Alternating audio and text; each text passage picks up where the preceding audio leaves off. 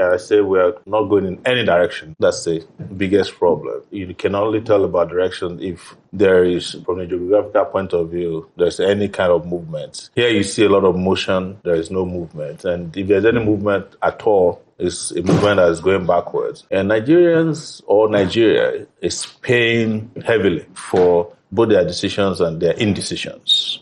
Their decisions in deciding, for those who decided on this trajectory, and the indecision of those who did nothing.